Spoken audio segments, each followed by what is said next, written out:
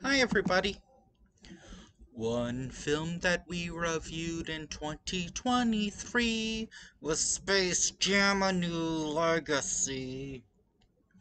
Another film that we reviewed in 2023, Dark Tower and Space Jam: A New Legacy.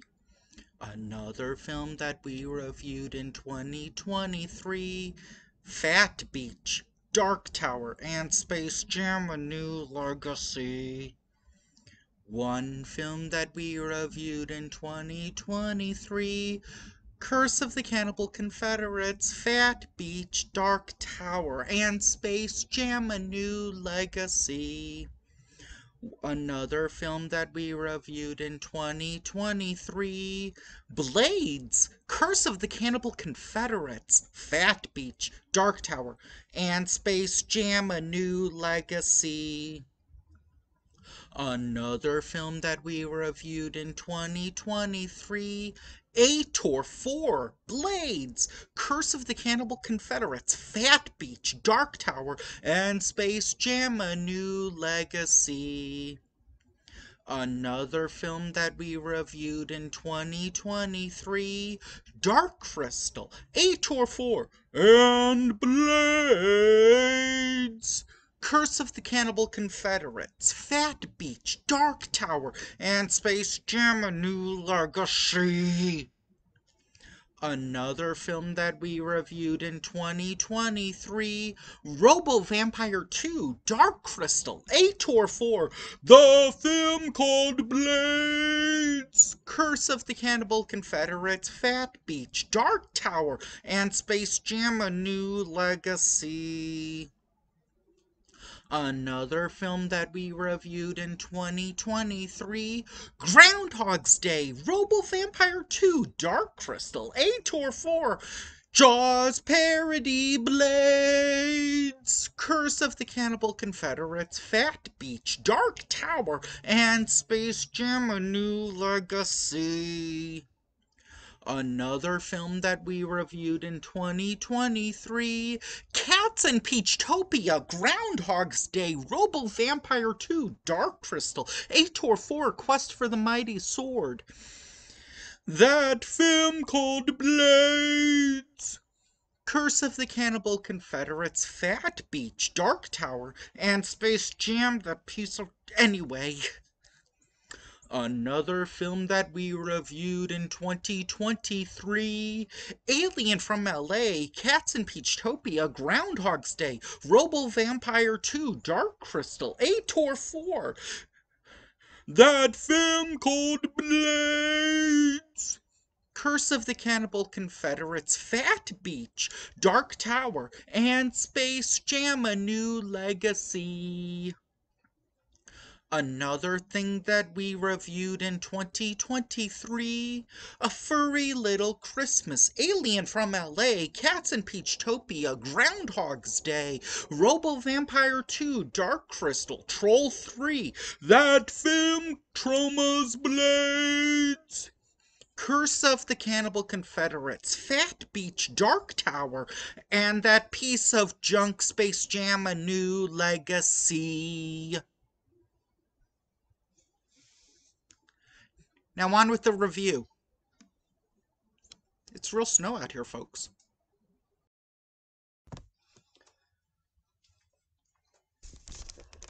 I know, we need something like cut it right here.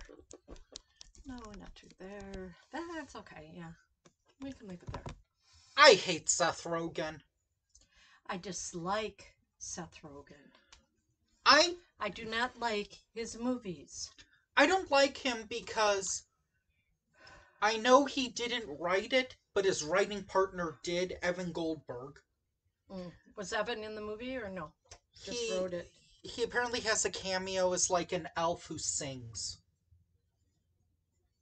So he was an elf along with that other guy.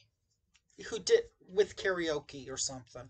No, he was the elf that messed up. No, that other elf that was at the thing where the manager at the catering business said, "And I want you to smile like an elf." No, not that one. It was when they were Who doing was that one? karaoke. Who was that? I don't know. Gordon Levitt. You thought Joseph Gordon-Levitt was Evan Goldberg? No, he was an elf also at the catering in the And beginning. I said at the doing karaoke. I know. And then I said he did not do very well. I hate this freaking movie. Then No, I'm not why gonna did we say watch it? I'm not gonna because it's Christmassy, and you said to pick a critic, and you said you're tired of me picking bad movies, so I picked one that, as of this recording, has a 69% critical score on Rotten Tomatoes, and according to both Double Toasted and Midnight Screenings, Oh. is a hilarious comedy that's funny. You've got a hangnail. Oh, it's lint.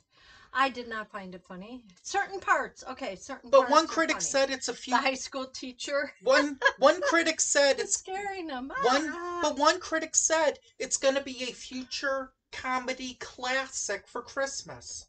I don't think so. Yeah, as much as Bad Santa 2. I'm right here. You don't have to yell in my ear. I'm talking to the audience, not to you. Ooh, then I should stand over here. Then you're not in the frame. That's okay. Hi. Better? You're still very loud. Well, I'm ticked. I hated this movie. Then why are we even reviewing it? Just because tell it's a people. Christmas movie. Did you even show them the thing? Here it is. Spoiler alert. My two favorite characters are not on the cover. Let me turn it around and show you a few more. The following. Probably can't even see it. I don't care. Well, who was one of your favorites? Of these people shown, none of them are my favorites. Diana was, right? Ethan's ex-girlfriend. Lizzie Kaplan? Yeah, I thought you liked her. No, I like that she had more lines in this than the interview. Where in the interview all she was a plot device, and just to go, oh, what? Who was what? quiet? Who was the high school teacher? Was that Michael Shannon. Oh, Mr. Green, right? That was one of my favorite characters. He was pretty funny. Now, okay, I've said in the Scoop review I'm not a fan of toilet jokes because I think they're above the intelligence of someone older than third 5? term. But if there's one thing that is lazier and worse in R-rated movies than poop jokes, pee jokes, and vomit jokes, don't worry, this movie has a vomit joke. Oh my god, Midnight Woo-hoo. Mass. Yeah, but it's okay because it's Seth Rogen, so he gets to say, hallelujah! Thank you, Seth Rogen. I would rather have seen a Medea Christmas. It was funnier and more Christmassy and had a better message. That movie, in a Medea Christmas, it was all about, like, not seeing the skin color of who you're attracted to, but seeing the heart. I don't think I saw that. Okay, imagine this without the drug jokes, but instead actual jokes. Yeah, and why would she give him a bunch of drugs? The mother of his child give him one last hurrah with his boys. Because they wanted to rip off the Hangover. Oh my god. This insults Hangover 3. Hangover 3, I can at least remember one of the jokes, where they took a jab at PETA. Okay. Hopefully we'll forget this movie really fast. Oh, and you might be wondering... Well, this is okay. Oh, wait, one thing, one more. One more. My turn. One more thing, and then you can... No, my turn. I'm gonna let you finish, but I want to say one more thing. You know how you were wondering why, Betsy... Who names her kid Betsy? Jillian, Seth Rogen's wife, gave him drugs. You know why? Because it was the last hurrah as the three of them as friends doing stuff at Christmas. No, for two reasons. One, if they took out all the drug jokes, the movie would be about 35 minutes long. And two, it's a Seth Rogen movie. He's really stretching by playing someone who does drugs. Well, what I don't get is That's like Adam Sandler stretching and playing somebody Jewish. James Franco was playing himself. Yes. Okay, James Franco would have gone out with her. Who? With Mindy. Whatever. Mindy Kaling's character? Sarah, yeah. Why don't you say her last name? Probably can't say it. Kathleen. You can't say it because, as in most Seth Rogen movies, God forbid you give some of your female characters dimensions, or in some cases, even last names. Now, the one Way to go, writers! You're less pro-woman than Lady Terminator. The one person that played herself was pretty good. Yes. She sang Wrecking Ball. Yes, Miley Cyrus is in this movie. And she was pretty good. Yeah, she had she didn't have many lines, but she was pretty good. And then she was sang. She was funnier than half the people in this movie. She sang with Joseph Gordon-Levitt. Yeah. Live it, love it. Love it. Love it. But anyway, okay. And then he proposed to a girl that he broke up with 3 months ago. 2 years ago. Oh, yeah, 3 months ago. Okay, I do want to say, I am so glad that Mindy Kaling is stretching as an actress playing an Indian woman who dates a white guy who doesn't love her. Apart from 98% of her roles and self-inserts, I've never seen her do that before. But I was trying to notice her hairy gorilla arms. I didn't notice. Yeah, because when you're apparently, according to Velma, when you're a geeky Indian girl, you have hairy arms.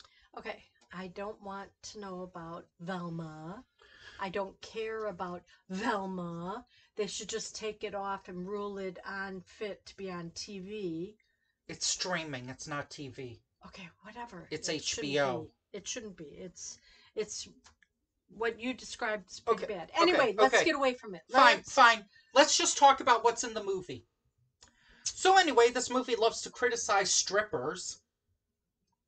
Not really. He was on drugs and he saw the future, his baby daughter as a stripper. Yeah. And the mom was sitting there with the money. Ooh, do. Like, she was supposed to, like, shake it, whatever. No, make it rain. And Seth Rogen was upset that he didn't read parenting books, which apparently implies that if your daughter strips, that means you're a terrible parent. Some people feel that way.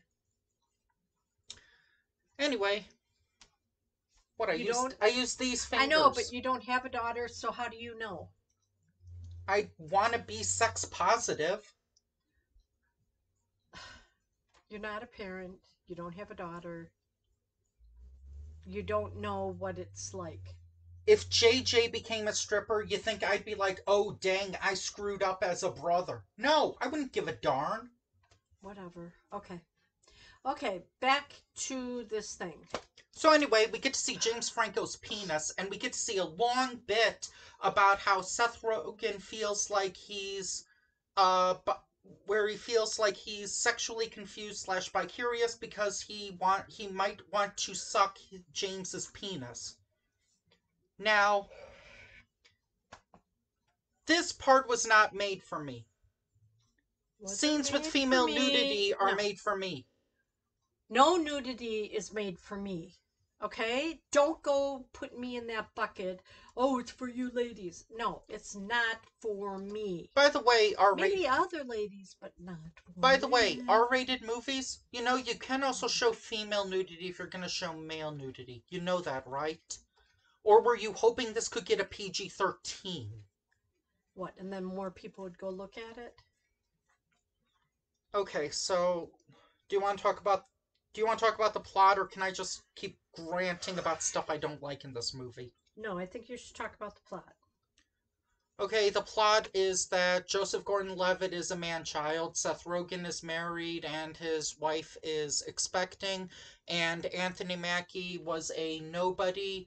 However, he's now taking steroids, and now he's a great And now he's a great football player. Yeah, and the Red Bull spokesperson. Product placement. Yep.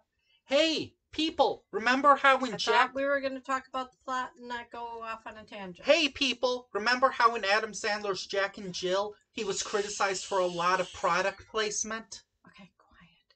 Just saying. So he had one of those stretched Jeep-like limo Filled with type Red thing. Bull. It had Red Bull on the side, and they had a driver for the night. And so what they did is Who I originally thought was Mike Ethan Birbiglia. It was Ethan Nathan Fielder. Ethan Miller. His Oh, parents died, and so he it died. was His around parents died. Christmas. No, his parents died on Christmas Day. So they decided to just get screwed up, and so him and his friends decided to make him happy, cheer him up by going to a bar and getting blitzed on Christmas. And then, oh, by the way, the movie is narrated by a certain celebrity. It's crazy. I want to get the movie pregnant. Who's that? Tracy I Morgan. know. Oh, I'm sorry. Ooh. Oh, oh, wait. This is this channel. Hello, I'm Captain Caveman. Whatever. Oh, I'm sorry. Hello, I'm Captain Caveman. Are you going to talk about the movie at all? I actually wish Tracy Morgan had been the narrator for more of it instead of just the beginning. In the end. Yeah. So anyway, talks about drugs, talks about drugs, talks about drugs, talks about drugs, Well, talks about drugs, because stop. talks about Stop. talks about drugs. Seth Rogen has that little pouch from his wife. Box Whatever. filled with like cocaine, Okay, heroin, stop. weed, Stop. speed, probably.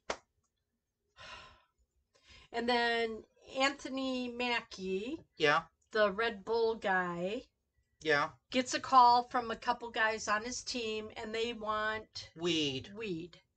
So then they call the high school teacher, Mr. Green, Yeah, who he's in this car yeah. that looks like from the outside it's covered in snow.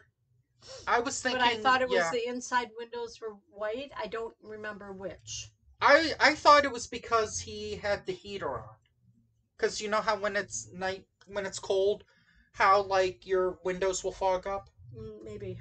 Nope, it's because he's smoking, man. Try this. So anyway, Chris Roberts, who's Anthony Mackie, he's picked to. Training day.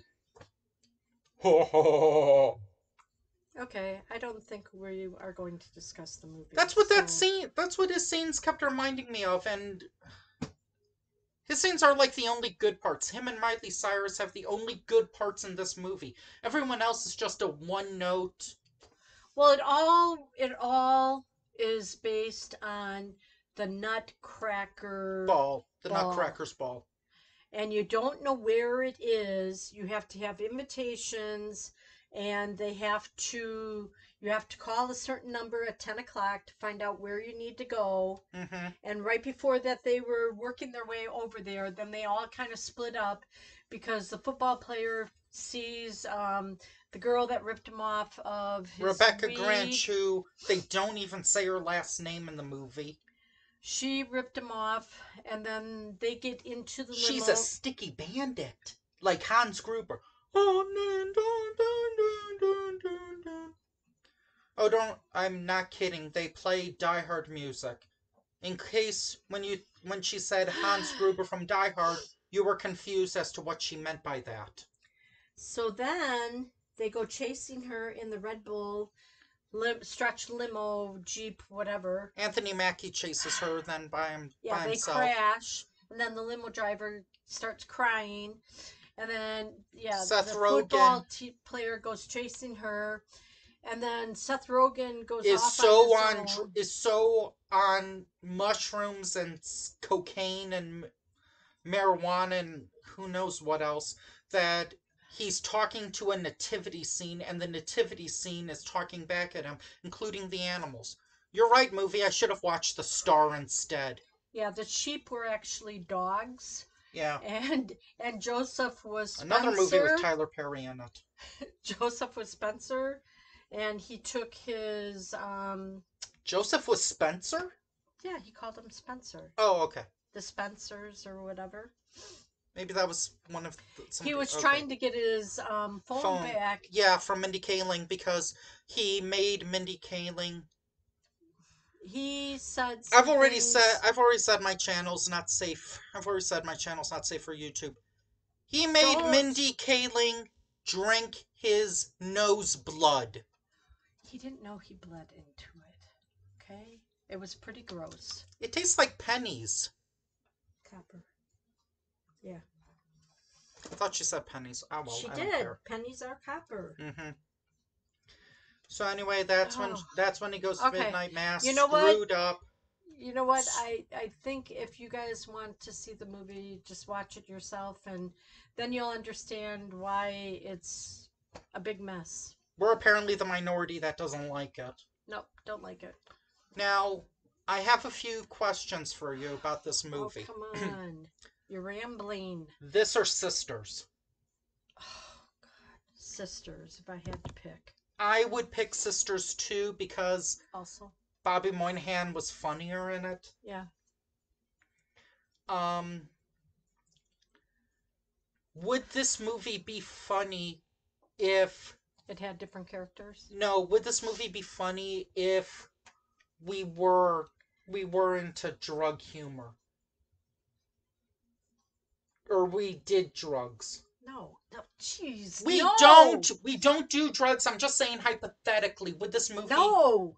Okay. Oh my God. Why you would... Here's the third question. Here's the third question, and this is one I really want your answer on.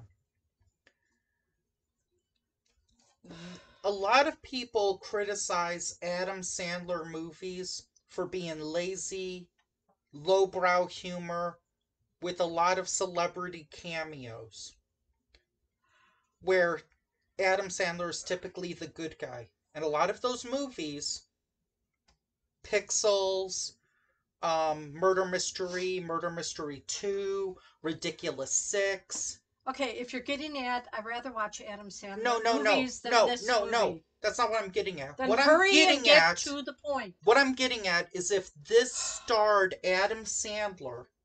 And he wrote it? Seth Rogen didn't write this. No, if Adam wrote it. If he didn't write it. If he was in the Seth Rogen role, and this had nothing to do with Seth Rogen or Evan Goldberg or that group, and it was instead replaced with Adam Sandler's group. Who would be Adam Sandler's group? Who would be Adam Sandler's Chris group? Rock, Dana Carvey, David Spade, Kevin Nealon, Josh Gad, Kevin James. No, I think the script... Taylor Lautner. Stop! No, I'm just saying. I am going to give my answer. Because you haven't heard my question yet. You just said if Adam Sandler and his team was in here doing this movie... Would it have gotten as much critical acclaim and praise and love as it did, or do you think it would be hated like his other movies? I think the whole plot was bad. It turned out well in the end for a couple people, but I don't know if he could have turned it around. I think it would have been trashed. Okay, good. Okay, if you want to watch it, just watch it. If not, I don't understand Seth Rogen's appeal. I don't know if I ever will. But I'm. Hey, we've got there's another Seth Rogen movie I haven't seen, and who knows? By the time this comes out, there'll probably be 3 more. Okay.